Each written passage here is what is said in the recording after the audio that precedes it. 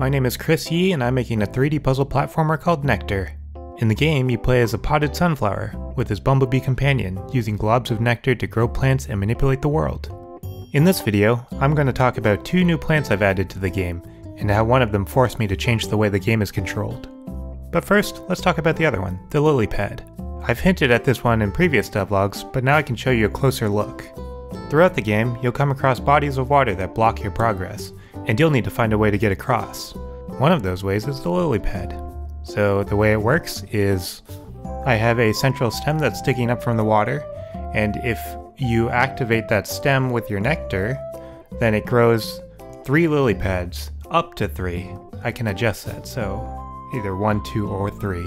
Now I randomized the color of the flower on the stem just to add a little visual flair, and I think it looks pretty good. I like the way it came out.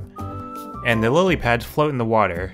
Obviously they hold your weight, and you can put things on them, and then if you go into the water you can push the lily pads. And I'm hoping that I can create some puzzles where you put nectar on the lily pads and then you have to push them through maybe like a low ceiling where you can't fit.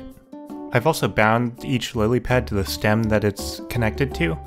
I didn't want the lily pads to wander too far away because it would get a little confusing about which stem activates which lily pad. So for that I just use a physics constraint to limit the distance that it gets from the stem. And to make that clear visually, I connect a vine from the lily pad to the stem, just so the player knows why they can't push the lily pad any further.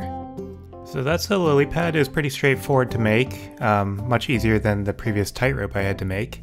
If you want to see the troubles I had making that, you can see devlog number 6, but luckily the lily pad wasn't nearly as difficult to make.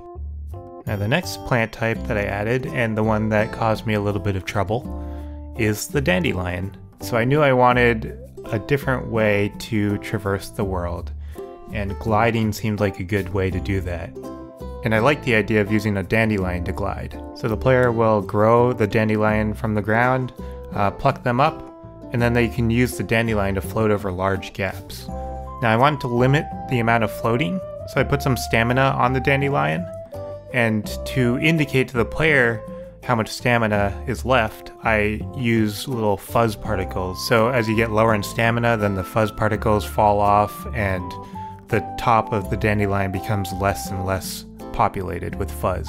And then when you run out of stamina, the player falls.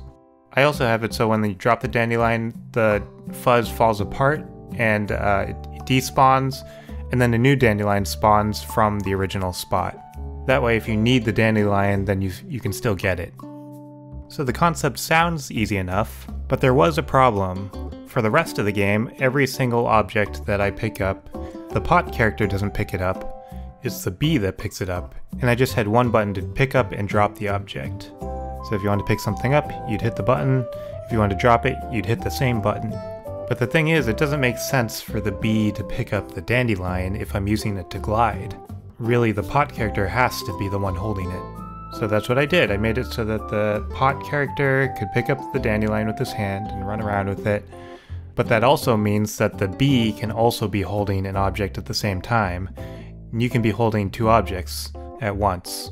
And this also means that my one button for picking up and dropping things gets a lot more confusing, because now that one button does 4 different things. It makes the bee pick something up, it makes the pot character pick something up, it makes the bee drop something, and it makes the pot character drop something. And it's not immediately obvious which one is going to happen when you push the button. For example, if you're holding a dandelion and you're standing near a rock, what will happen if you push the button? Will you pick up the rock, or will you drop the dandelion? To be honest, I don't even know. I would have to try it out and see, but I would not be able to tell you what would happen in that scenario.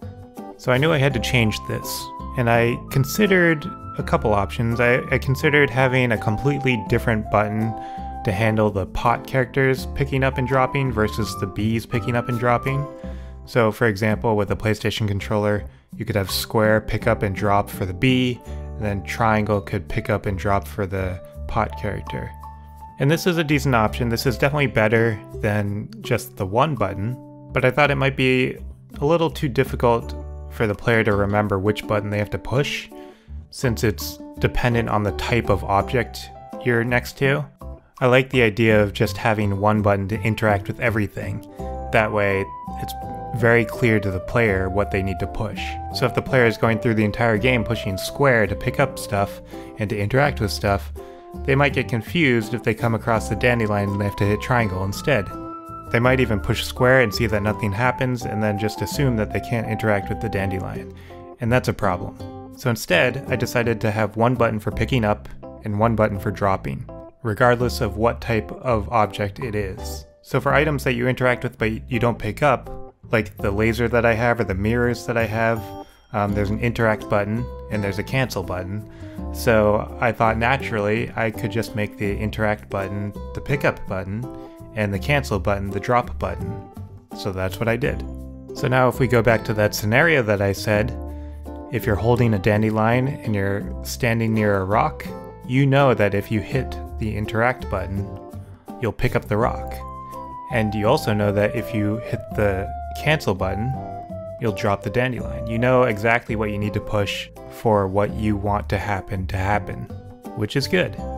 Now it does create the one scenario where I'm holding two things. I'm holding the dandelion and I'm also holding a rock. In that case, if I hit the drop button, it's a little unclear which of those two items is going to drop. I had to decide myself which one is going to drop, and since the dandelion despawns when you drop it, I didn't want the player to accidentally drop the dandelion if they didn't mean to. So I prioritized dropping the rock over the dandelion, because the rock, if you drop it, you can just pick it back up. Now if you do want to drop the dandelion, then you will have to drop the rock first and then drop the dandelion and then pick up the rock again, which is a little annoying, but I don't really see too many scenarios where you would want to do that. Maybe I'm wrong, but if that becomes a problem, then maybe I'll change it again. But for now, I think this is a pretty good solution. I think it's the most intuitive option to have a pickup button and a drop button. So those are two plant types that I've added. As far as other plant types, I plan on adding one more, the Venus flytrap. I haven't done it yet, but that's one of the next things on my list. And I also plan on adding more functionality to the vine tightrope plant that I've added. I want to make it act as a slingshot as well. So those are two things I'm going to do with the plants going forward. And maybe add like a bouncy rope mechanic. I'm not sure about that yet, but a few people have suggested it and I am intrigued by the idea, so maybe. So that's how adding a dandelion to my game changed my player controller and which buttons you have to push to pick up and drop things. As for which buttons those are, that's up to you. In my next devlog I'll cover that a little more, but I've been working on a fully remappable control system as part of my accessibility options. So that's a little tease of my next video. If you want to get notified about that video, you can subscribe to my channel. If you want to join my community, I have a Discord server. The link for that is in the description. And I also have a Steam page if you want to wishlist the game. That's one of the best ways to support me. But that's it.